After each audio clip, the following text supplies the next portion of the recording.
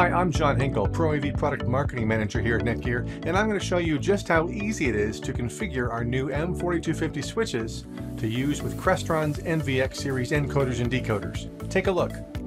First, all we do is log into the switch. Once we're here, we go to the Network Profiles page, and you can see right away all 12 ports on this particular switch are unassigned. I can scroll down to get the proper profile template I want for this, and you can see right here, here's our NVX.